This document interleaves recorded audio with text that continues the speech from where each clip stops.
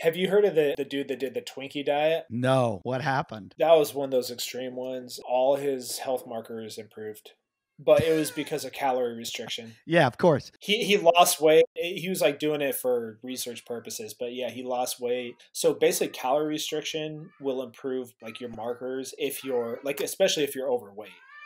Oh, you're muted. I'm hearing what? Uh-oh. Yeah, he was always thinking about what he was putting in his body. If you're just intentional about what you put in your body, Yep. you're not going to over. I mean, overeating is the biggest issue, and it's the easiest thing to do because there's just so much shit. Like, I got a Little Caesars 2 minutes away from my house. You know, I don't feel like cooking dinner right now. I'm just going to go get pizza and put a bunch of shit in my body. So, yeah convenience is a bitch.